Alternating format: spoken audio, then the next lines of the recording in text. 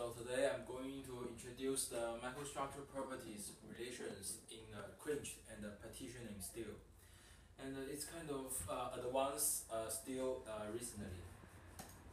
And this is my PowerPoint index, and I divide the whole PowerPoint into 6 parts.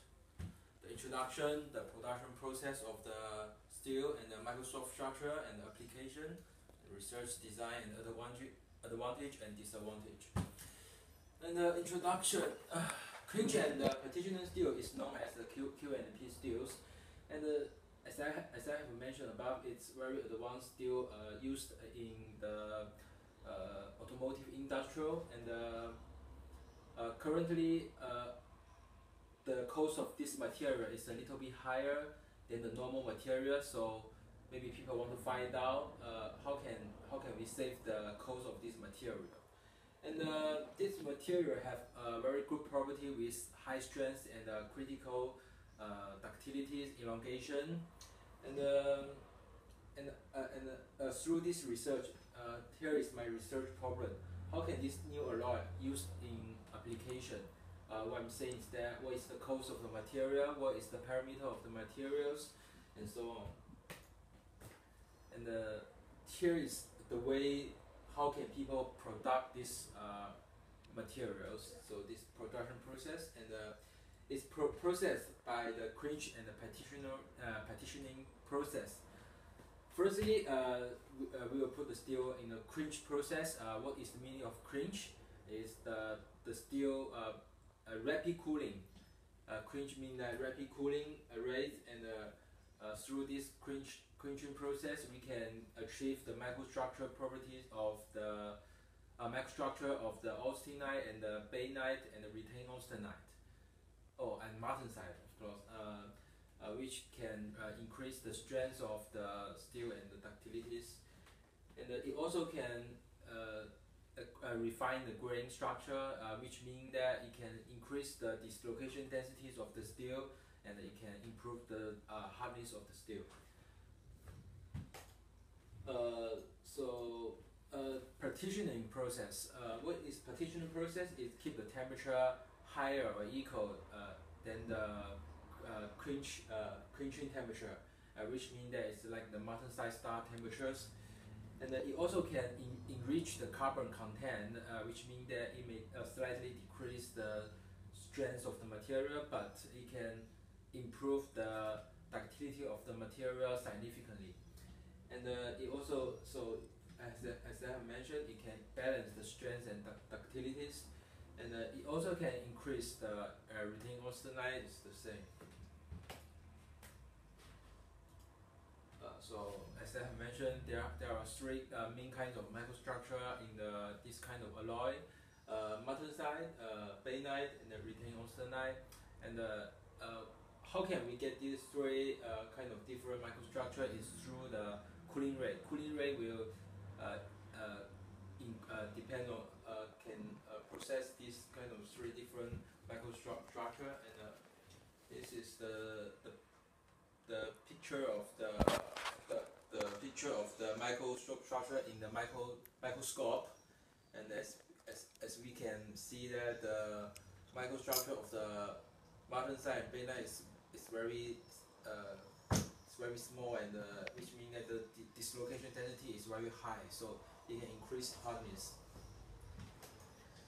So the higher the cooling rate, like the faster the clinch process we use, so we can get the martensite and the bainite. So here is the main application of these new materials. It normally used in the automotive structure part, like because it has the high strength and suitable ductility, so it's very safe for car. And it also can decrease the fuel consumption. And this is the problem that I wonder, because I check a lot of research that the research mentioned it can decrease the fuel of consumption. But how can this material decrease the fuel of consumption? And this is the problem that I need to find out in my research. So So as I have mentioned, so I have designed the research to find out some problem that I have checked. So firstly, I'm going to research what kind of parameter are needed in the automotive industry. For this process, I will buy some structural part of automotive cars.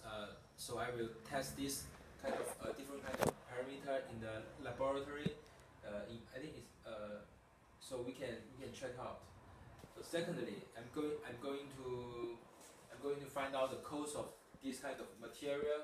But for this process, it may have some disadvantage because as we know the cost of the material in the laboratory is much more higher than the cost of the material in the industrial. And thirdly, I will investigate which part of automotive material may mostly used in this of this material. As I've mentioned, the structural part may be the most may be used, but no research mentioned this. So I can find out, and I can find out through investigate the steel manufacturing companies or the automotive company, but I need to get the access. Fourthly, how can this new material decrease the fuel consumption? Maybe I guess it's lightweight or whatever, so I will find out. I will search the parameter. Maybe the weight of this material is lighter than the weight of normal materials used in the automotive industry or the fuel consumption industrial, and I will find out in the laboratory. So according to achieve, so there are some advantage and disadvantage of this of my research. Firstly, I think I get the information from the information which I achieved in the laboratory to be very accurate. So I can learn a lot of knowledge that I have learned in the university. So I can put the knowledge we have learned in a practical use, which can really help me a lot.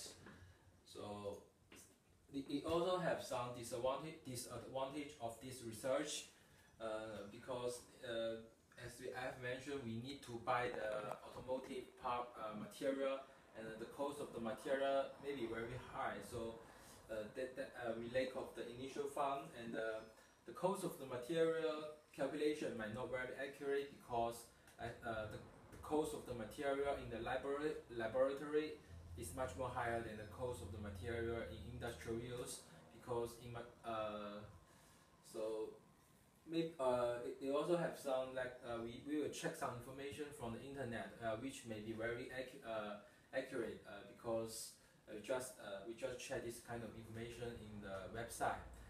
So that's all of my presentation. Thank